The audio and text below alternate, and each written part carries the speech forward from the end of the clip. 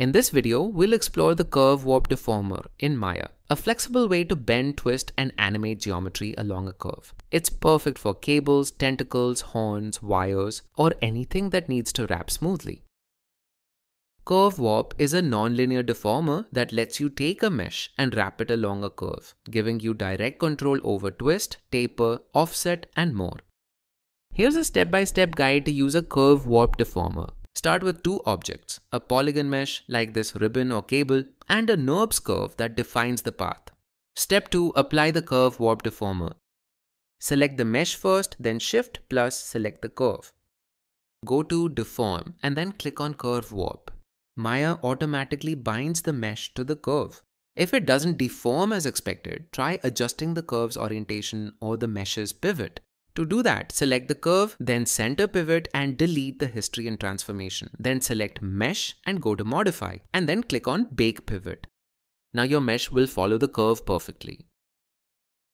Now let's explore the Curve Warp settings in detail, found in the Attribute Editor. Envelope controls the overall strength of the deformation. 1 is full effect, 0 is no effect. Offset slides the mesh along the curve, great for animation. Keep length keeps the mesh from stretching when the curve is longer or shorter. Loop closed curves, only relevant for closed curves, makes the deformation continuous. Sampling accuracy, higher values mean more accurate deformation but heavier computation.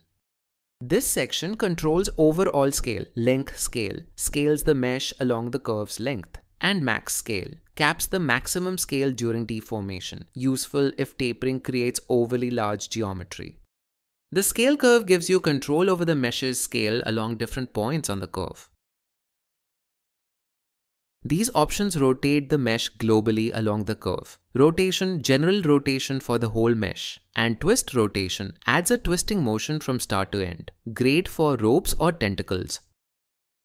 Like the scale curve, this one lets you control twist at any point along the curve. You can create complex twisting effects by editing this curve. Combine it with the twist rotation value above for precise control. That's a deep dive into the Curve Warp Deformer in Maya.